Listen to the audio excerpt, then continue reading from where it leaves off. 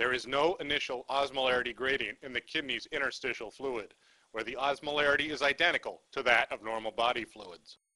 The first step involves sodium leaving the ascending limb, either by passive diffusion in the thin ascending limb or by the NAK2Cl cotransporter in the thick ascending limb. Because the thick ascending limb is impermeable to water, water stays behind and the osmolarity of the thick ascending fluid decreases. Sodium is added to the interstitial fluid, increasing its osmolarity. This creates an osmolarity difference between the interstitial fluid and the thick ascending limb. Water diffuses out of the thin descending limb until the fluid there has equilibrated with the interstitial fluid.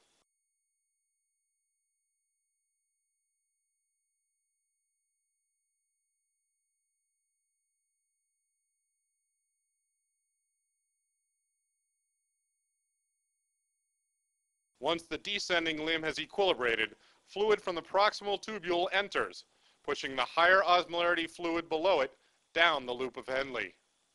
The osmolarities of the fluids in the descending limb and the interstitium are again mismatched, causing water to leave the descending limb until the two fluids have re-equilibrated.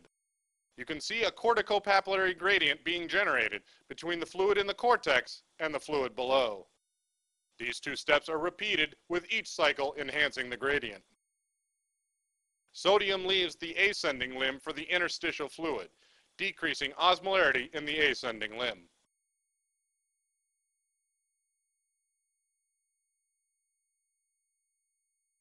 The interstitial fluid osmolarity increases.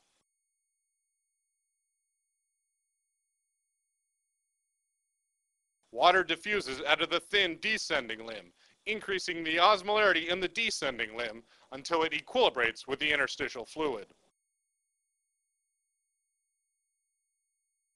Low osmolarity fluid from the proximal tubule pushes the fluid below it down the loop of Henle.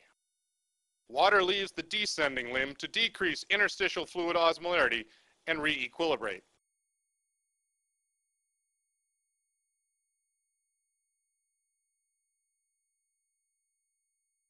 At its maximum, the osmolarity of the inner medulla is 4 times that of the cortex.